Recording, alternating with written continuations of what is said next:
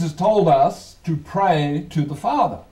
Right? In Matthew 6:6, he said, but you, when you pray, pray to your Father who is in secret, unseen place. He's in heaven. There's no secret where God. Everybody know where God is? God the Father? Everybody? Where's God? Where is he? He's in heaven. Right? The Bible keeps telling us he's in heaven. Okay, well, that's kind of a secret place, but he's in heaven. He's on the throne in heaven. And your Father will reward you openly. How many of you want to be rewarded openly by the Father in heaven? Boy, I do. You did. Right?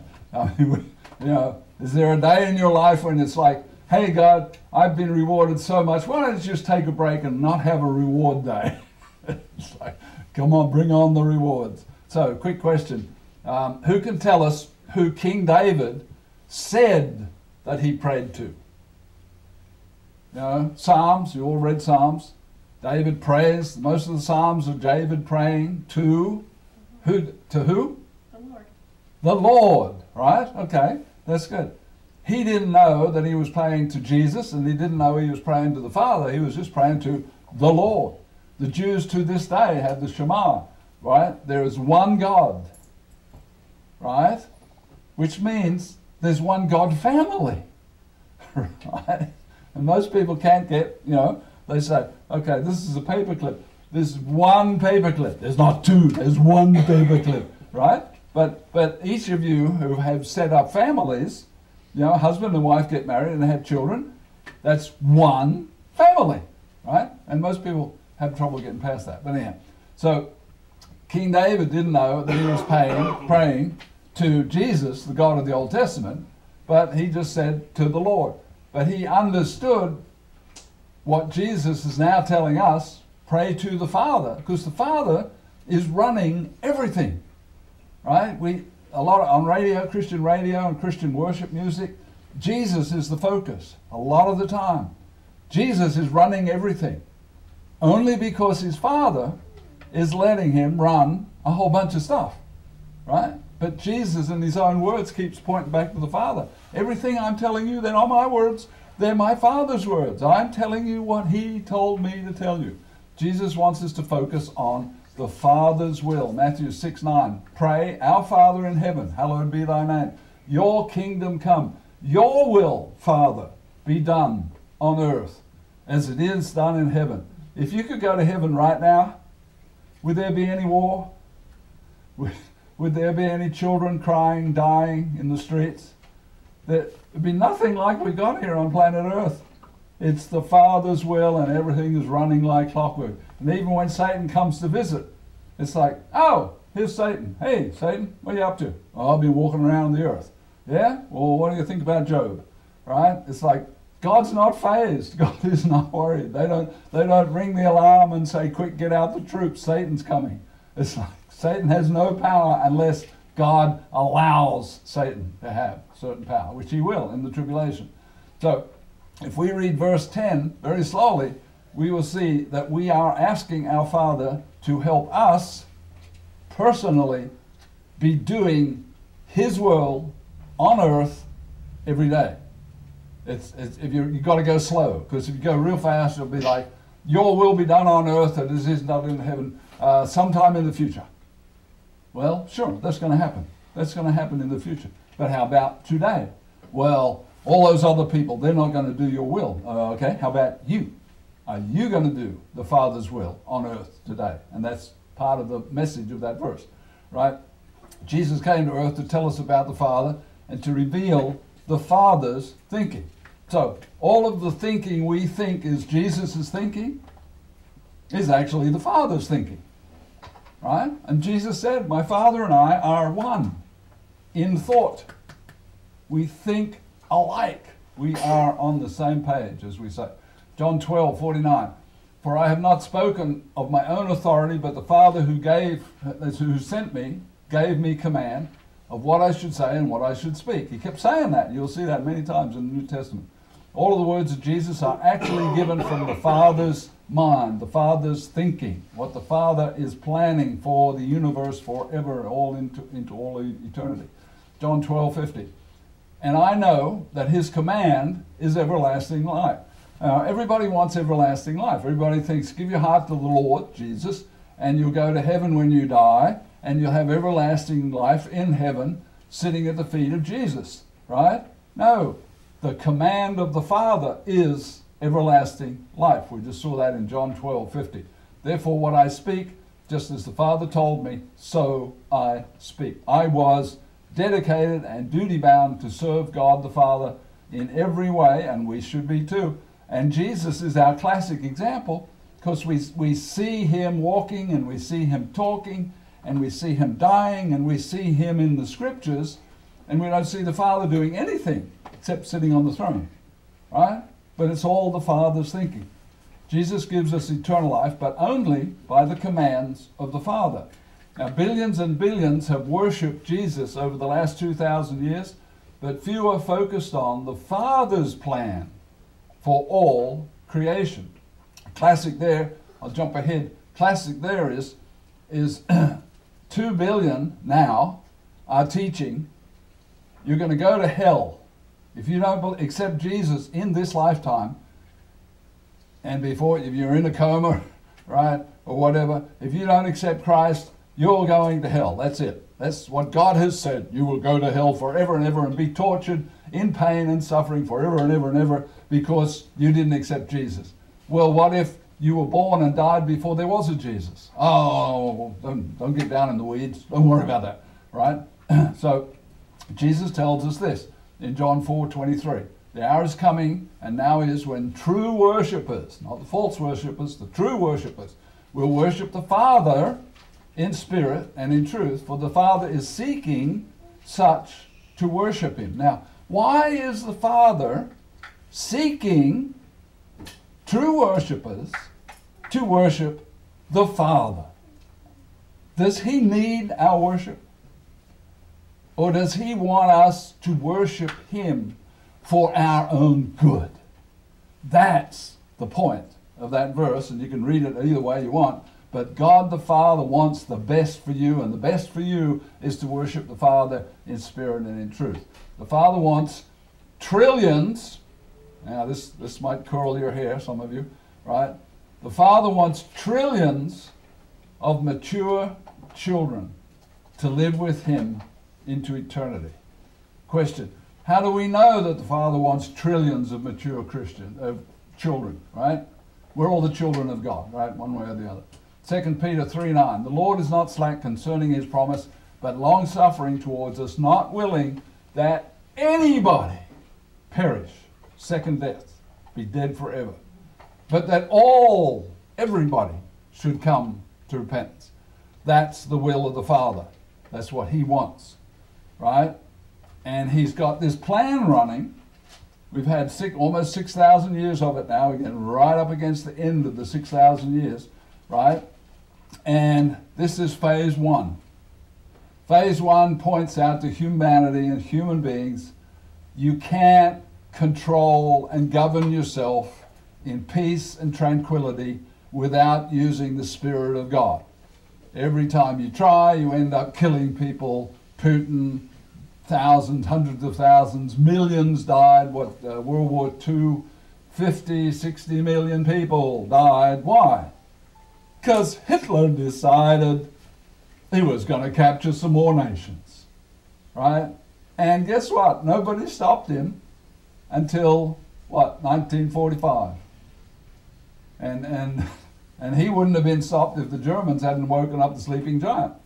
And I believe there's another sleeping giant. There's 2 more sleeping giants. We can talk about it later. But anyhow, the Father wants trillions of mature, and he doesn't want anybody to perish. Perish means second death. God wants everyone to come to repentance. Most people don't even understand what that is. And then he wants them to live godly. Well, sure. 2 billion people are living godly, aren't they? Maybe yes, maybe no. Are they worshiping the Father in spirit and in truth? No, they're not worshiping in truth. And then after they live godly on earth, he wants them to join him living out there into all eternity. great benefits come to each person who learns how to worship in spirit and in truth. So every early class on Christianity should focus on, we're worshiping the Father, we're praying to the Father. When you say, Father, help me, and you get helped, who do you say thank you to? Jesus? Maybe, yeah. Primarily, Father. Thank you, Father. Right? Those of you who had good fathers, you know how powerful a good father can be. My father died when I was a baby, so I never knew my father, right? I've seen a photograph of him. But the father relationship throughout history has been a very powerful relationship, sometimes for good, sometimes for bad, right? But God says, I'm the pinnacle of power in the universe, and I want you to call me Dad. Abba, Father. There's that phrase in the Bible. Abba, Father. Daddy, Daddy. Right? And you've seen little kids run up to their father. Daddy, Daddy, help me, save me. There's spiders in my bed, you know, whatever. So God says, it must be this way. It must be. You can't have it any other way. You must worship in spirit and in truth. John 4:24. Sadly, many Jesus worshippers ignore this following danger warning from the lips of Jesus. Matthew 24:5. For many, most of us know what many is. It's lots and lots, right? Will come in my name, name of Jesus, saying that Jesus is the Christ. Well, that's true, isn't it? Many, turn on your TV Sunday morning. Many are saying that Jesus of Nazareth was the Christ. And they will deceive a few. They will deceive many. So what should we conclude?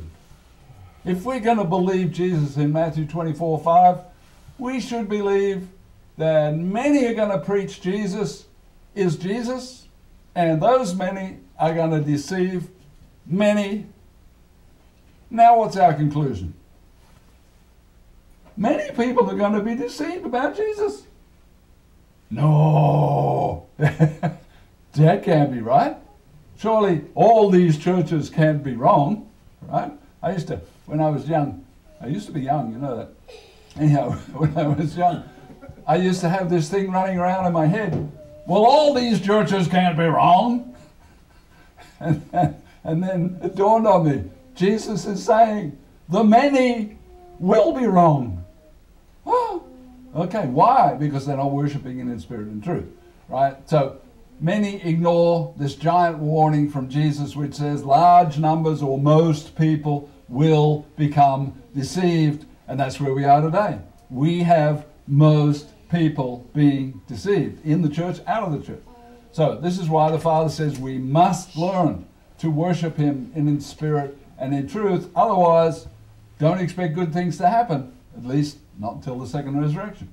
The Father has made certain days as holy time and is set apart for godly service days. Most people, I'm just going to worship 7 days a week.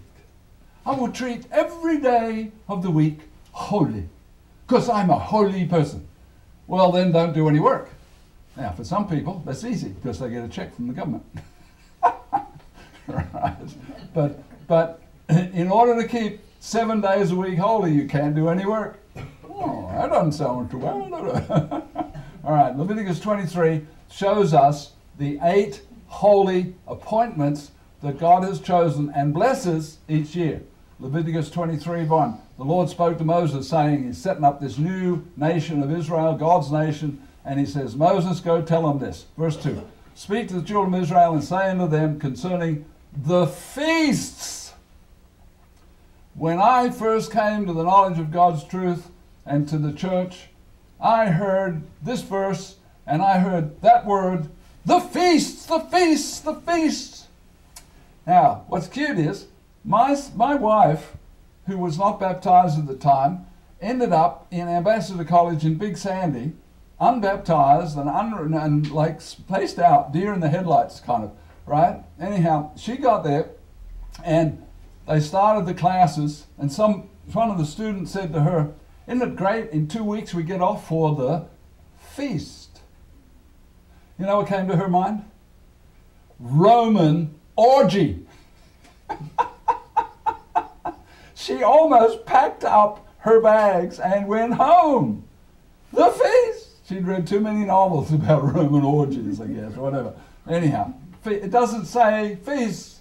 It's not the Hebrew word for feast. And praise God, I have now found a Bible, the New American Standard Bible, right?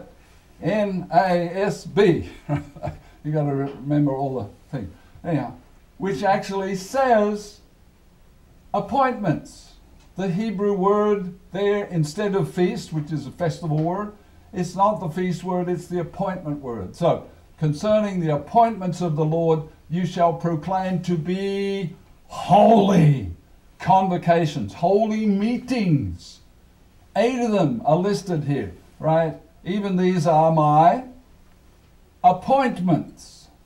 Now, in English, in any language in the world, if you say the judge down at the courthouse has made an appointment for you, which a judge did not too long ago for my son, and it said calling you for jury duty, right, on such and such a day, at such and such a time, at such and such a place. Guess what's going to happen to my son if he doesn't bother to show? He's going to be in trouble with the judge, who could then find him in contempt of court and throw him in prison without any fuss at all, right?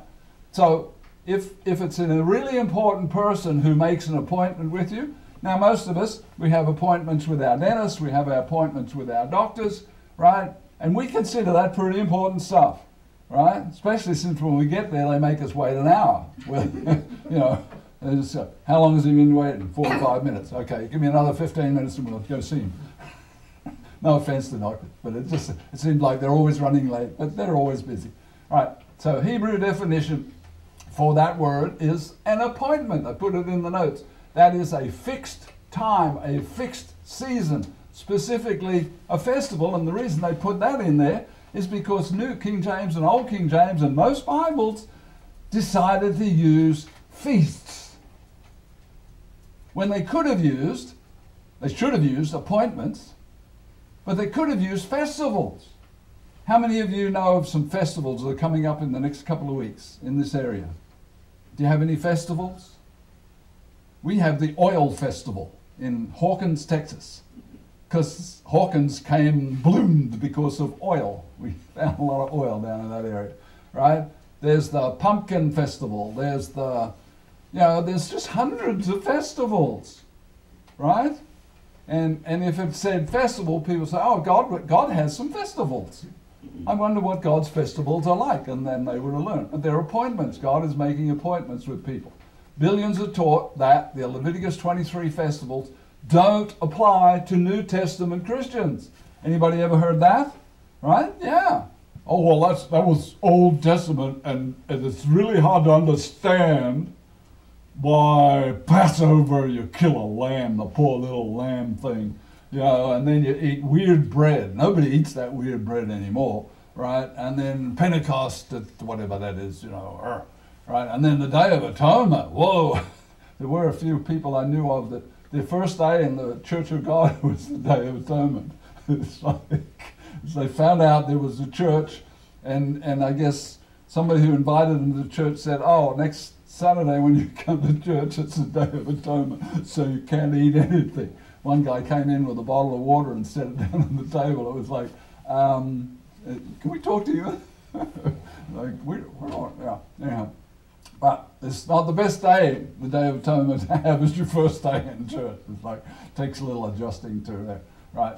So Jesus teaches the exact opposite of what they say about you don't need to worry about the Old Testament holy meetings, appointments with God. And the reason, we got 1 Corinthians 11:23, for Paul writing, I received from the Lord. Paul was knocked off his horse or his camel or his donkey, whatever he was on, right? And he was blind, and he's this light in the sky, and this voice was talking to him, and he said, who is it, Lord? Who's that? Who's that up there? And Jesus must have had a grin on his face when he said, "It's Jesus." Because Paul had been out killing the Jesus people. And it's like, now you're blind and you're talking to Jesus. And guess what? He ain't happy, right? But he said, I got work for you to do. So they talked. Once Paul was repented and baptized and had his eyesight returned, he went and he talked to Jesus face to face and had a whole bunch of questions, because Paul was a Pharisee of the Pharisees. He knew the Old Testament way, and Jesus was teaching the New Testament way, and he said, okay, here's how you do this, here's how you do this, here's how you... Paul must have said to Jesus, I wish we had this on film, Paul must have said, I got to baptize, I got to circumcise all these males that I'm going to bring into your new church, these Gentile males, I got to circumcise them? This is going to be crazy. And Jesus explained to me, don't worry, we're looking for circumcision of the heart is what we're looking for in the New Testament. Paul must go, whew, boy, that's a load on my mind. Right? So anyhow, so Jesus said here in 1 Corinthians 11:23, I mean, Paul is writing it, I got this from the Lord. The Lord told me this face to face, that on the same night in which he was betrayed, there's nobody anywhere that argues this wasn't Passover night. He was betrayed in the Passover night, because they had to have the three people on the stakes, on the crosses, taken down before sunset that afternoon, which was the first day of unleavened bread, the first holy 24 hours day, right, beginning of days of unleavened bread. So anyhow, in verse 24, he'd given thanks, he broke the bread, take, eat, this is my body, this is a symbol of my body, which is broken for you. Do this in remembrance of me. So Jesus taught Paul, Paul taught the Gentiles in the New Testament church. There's no way you can say it's not a New Testament Christian thing. Verse 25, same manner he took the cup at supper, saying, the cup of the new covenant blood, do this in remembrance of me. So people say, oh, okay, I know what that is. That's communion. No, it's not. It's Passover. It's the Passover wine and it's the Passover bread, and you're supposed to take it only one holy night in the year on Passover night, is what Jesus told Paul to teach the New Testament Gentile. Okay, Jesus told Paul to teach the Passover holy meetings to these new Gentile converts. The many do not understand the truth of the Passover lesson plan because they don't observe Passover as Jesus prescribed. The first time I took Passover, and what do we do now? And now what happens? And what's next? Right? But it looks like trying to figure it out, looks like I've done 53 Passovers. I can't believe I'm that old. But anyhow, so the Father wanted Paul to be teaching the second holy annual festival of bread.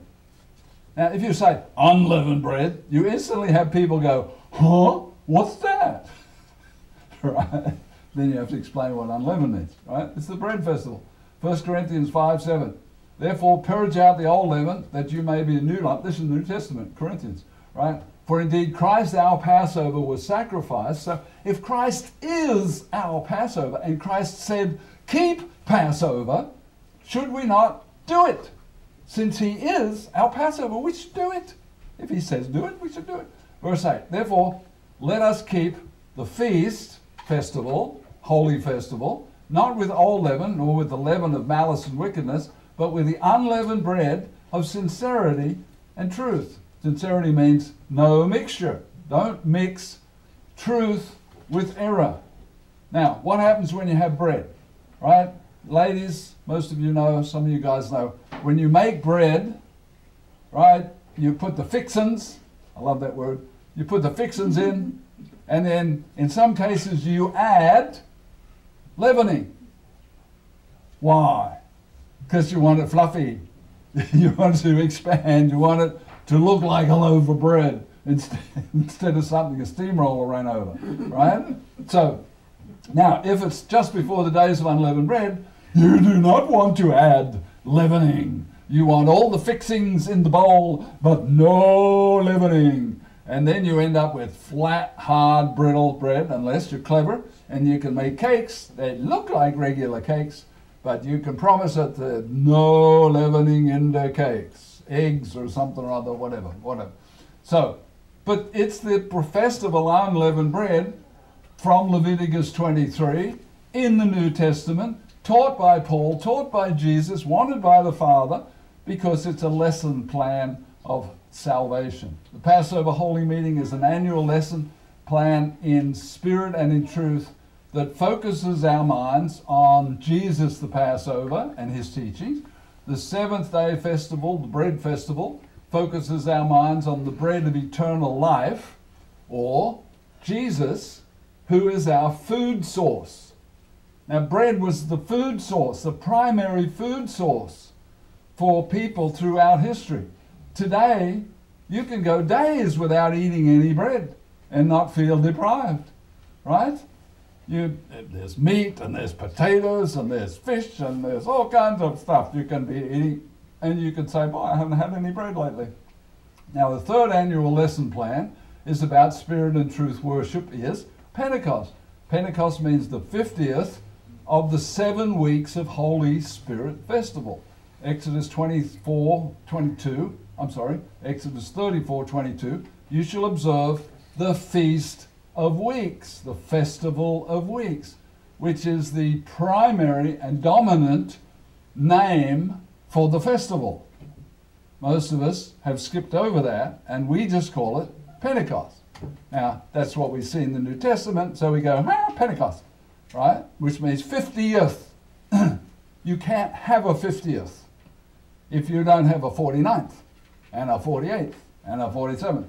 You have to have 7 weeks of 7 days, that's 49 days, and then we go to church and we have a holy meeting on a Sunday, right? Because that's how God said to do it. So that's how we do it, right?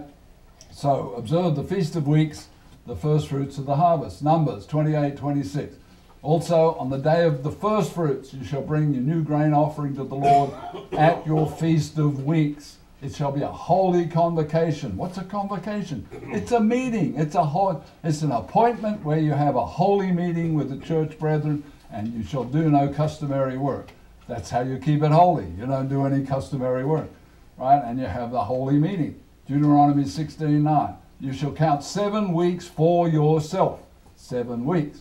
Begin to count the 7 weeks from the time you begin to put in the sickle to the ground. Verse 10. You shall keep the Feast of Weeks to the Lord your God. Now, these are his appointments to worship him in spirit and in truth, which is why the many are deceived, because they're not taught the festival plans and how to worship in spirit and in truth. Acts 20 verse 16, Paul had decided to sail to Ephesus because he was hurrying to get to Jerusalem, if possible, to be there on the day of Pentecost, a New Testament holy appointment from the Old Testament, Leviticus 23. Most people do not understand rocket science until they begin to study that discipline. Now, if you study rocket science, eventually you're going to understand it, right? Because you're studying it. Okay, likewise, most people don't understand God's 3 spirit and in truth lesson plans every spring, because they don't do it, and they don't study it, and it makes no sense to them. So it's like, well, I don't understand it. Well, then do you understand everything in your Bible? No. Are you studying it? Yes. Are you learning more? Yes. Okay. Then do what it says and learn more and do the lesson plans of the 3 spring festivals. So the many are deceived by not doing the Father's lesson plans. John 6:54. Whoever eats my flesh and drinks my blood has eternal life. Well, quick. Get me some Jesus flesh and get me some Jesus blood. You do it symbolically, but you only do it on Passover night. You don't do it any time in the year you want to, right? It's Passover bread and it's Passover wine, and if you do that, then you have eternal life, and Jesus says, I will raise him up at the last day. That's the last day of human activity on earth And when Jesus steps in and says, okay, now I'm in charge, new king of the earth. Here comes Jesus, riding on a white horse, new king of the earth. This eats my flesh symbolism is understood through Paul and Jesus in 1 Corinthians chapter 11. We looked at that.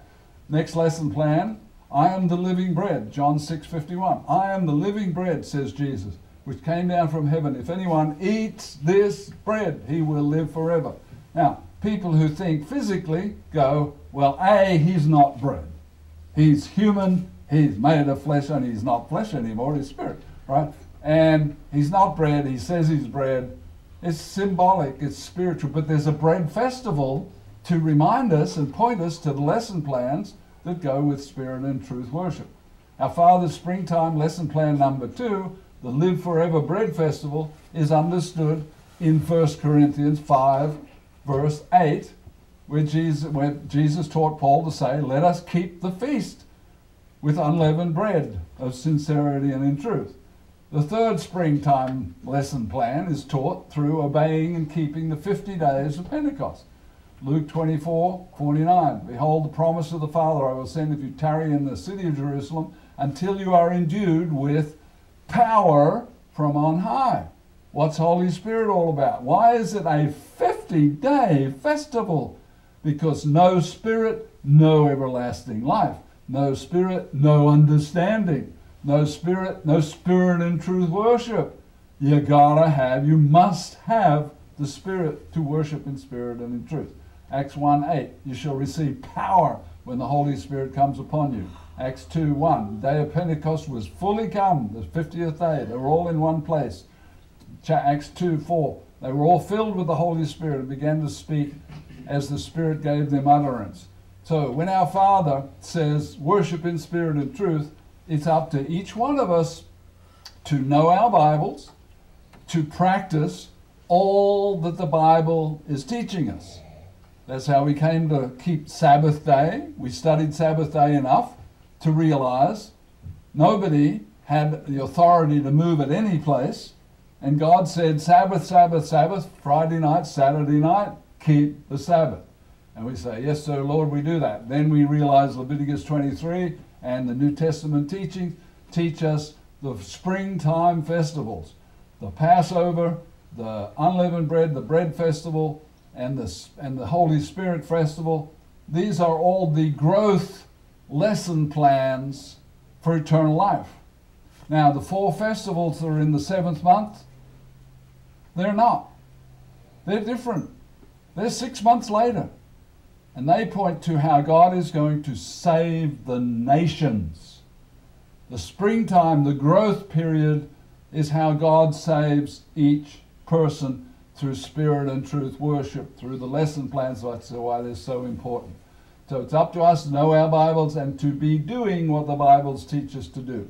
These 3 springtime festivals, lesson plans, are the key to spirit and truth worship and being given eternal life.